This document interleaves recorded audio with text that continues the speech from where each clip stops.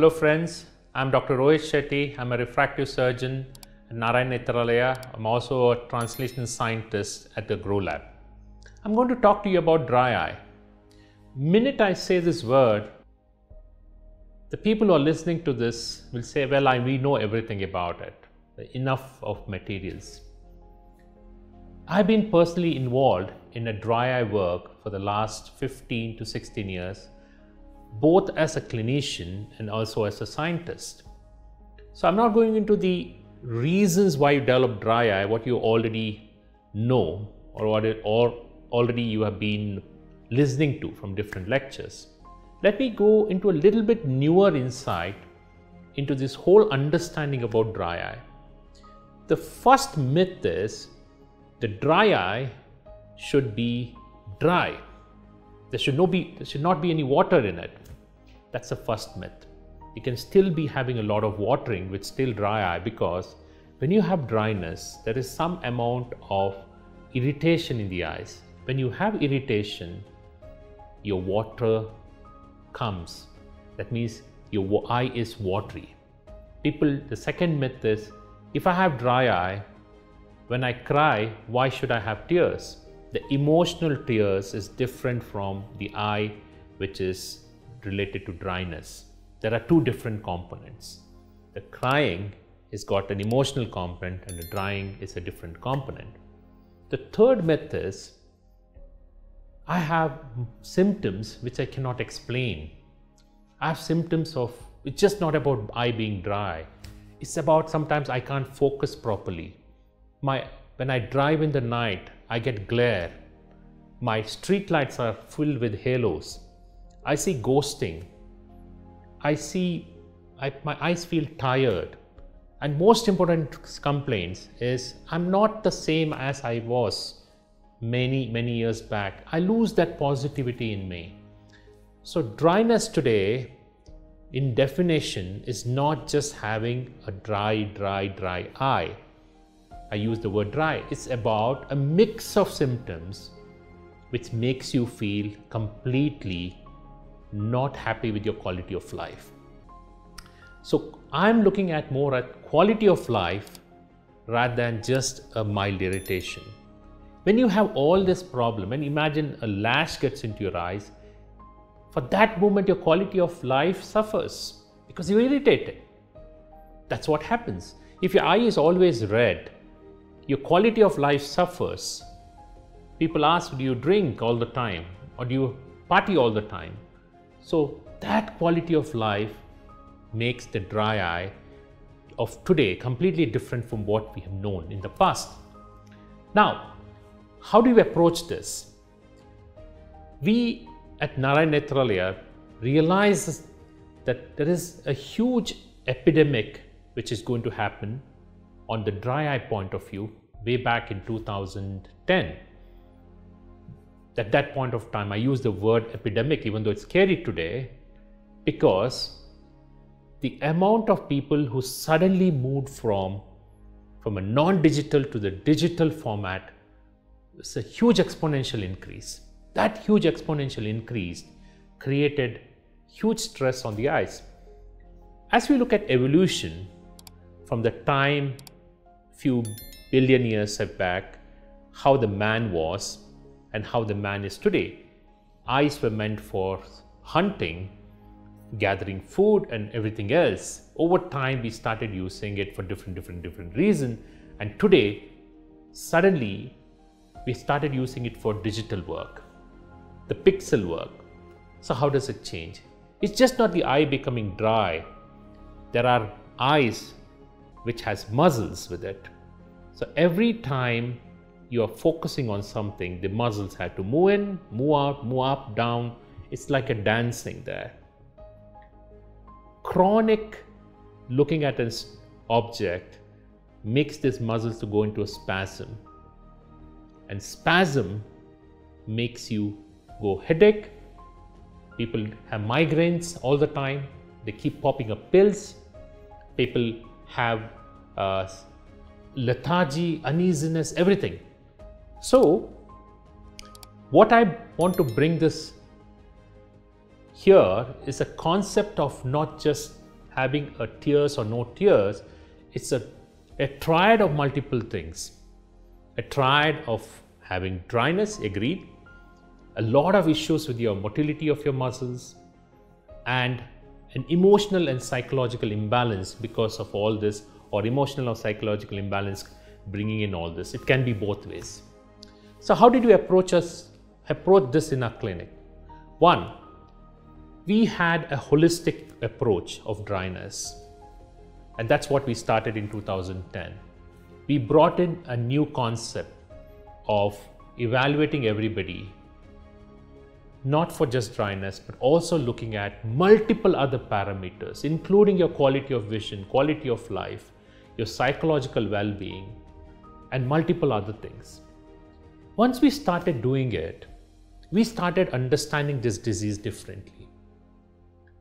Also in our clinic, way back in 2011 or 12, we built our first research labs and a huge amount of resources, manpower, and brilliant minds. We built one of the best laboratories for dry eye research, which I'm proud to be part of. So every time anybody comes here with non-resolving dryness or somebody with vague complaints, which you cannot explain, we were able to take the tears, analyze it, do research, and come out. A lot of things came out of this research. One of the major things is vitamin D and dry eye, which was never really linked at that point of time. What we did was, if you have a low vitamin D, you have more chances of dryness. And the triad, low vitamin D, also makes you feel lethargic and less enthusiastic about everything. So we started bringing this nexus. We started bringing in new technologies. We were the first to introduce imaging technologies, including the tear film. And that tear film imaging helped us to treat. We started with the first to introduce the real-time imaging of the nerves inside the eyes. It's impossible to see it with the best of technology. Only one technology could do it, the confocal microscopy. And this technology helps us to understand what was happening. It's a completely new world out there. We evaluated that. Then we started looking at the muscles, how it impacts it. Then it started looking at the psychological well-being. And finally, we started customizing treatment. We always believe that the way to treat any disease in the future or present as far as possible is to customize it. That's the word, that's why the word personalized medicine is very important. And we applied this in our dry eye, and that's why we've been treating one of the most advanced dry eye labs. And using this dry eye labs, we've been treating a lot of people who've not been very comfortable with many drugs and drops they have been using. So how does the workflow happen?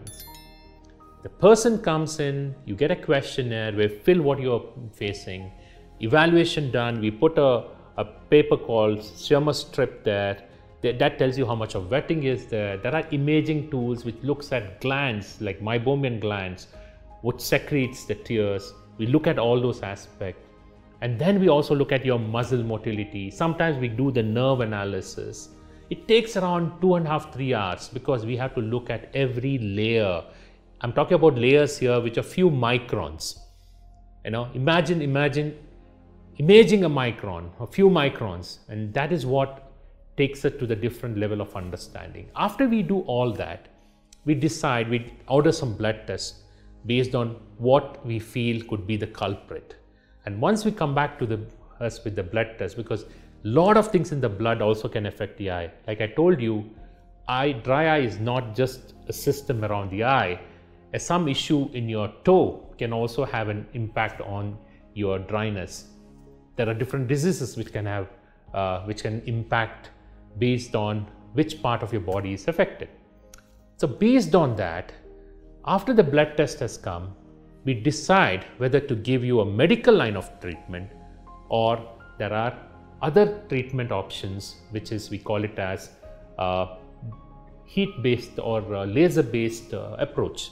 It's not actually a laser, it uses more of heat.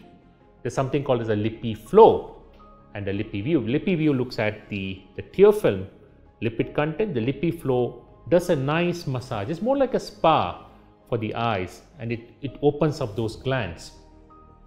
As it opens up the glands, whatever is clogged in comes out. So it's like a clogged water pipe. If you want to make the clogged water pipe to flow, well, you have to push it, you have to flush it so that it starts flowing. So after you do that, there are other options like iLight or EI, where you start giving some light rays, and that changes the heat level of the lids, and that also can open up. These things can be done once a year. Sometimes you just do once, that's enough. Or sometimes as it comes, you can use it. But even if you do after this treatment, you still would require use of drops, and for at least sometimes 6 months or 8 months, along with other treating whatever you have in your blood like vitamin D, B12s, a lot of this systemic health changes. If still it doesn't work, we block those small pipes which take the tears out, because if you block those pipes, you are able to retain the tears more. It's called punctal plugs. And sometimes nothing works. We have special lenses where we fit on the eyes, which holds the eye from evaporating faster. So there are different levels of treatment we do. And finally, to sum up, what I feel is dry eye today is not just about looking at you and just prescribing some drops. Dry eye is a specialty.